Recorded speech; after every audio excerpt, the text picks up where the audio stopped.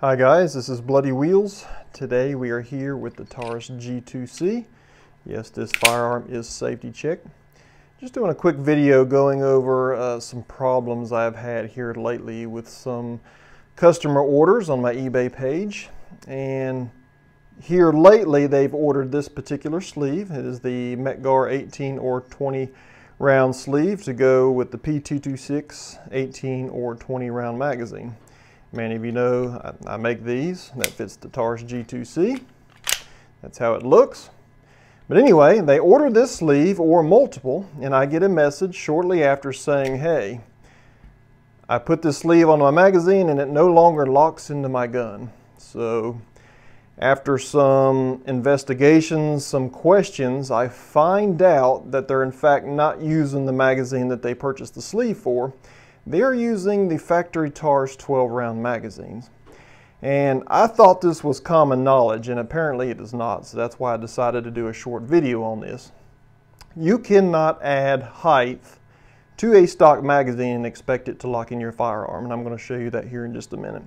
Yes, this sleeve, well, let's show you what it looks like. I mean, these magazines fit flush in your G2C, so there is no need for a sleeve for that. But yes, this sleeve will physically fit on the 12 round magazine, just like so. But no, it can never lock in your firearm. The magazine's never going to go high enough to lock where it needs to lock. Once again, I thought this was really common knowledge, but there apparently is a lot of new people to firearms, and they did not know that you cannot add link to a stock magazine and expect it to lock in the firearm. And I've had quite a few customers make this same mistake. Now, I'm not trying to make fun of anybody or belittle anybody. I did not know this. Once again, I thought it was super common knowledge that you cannot add link to a stock magazine and expect it to lock in your firearm, but many people do not.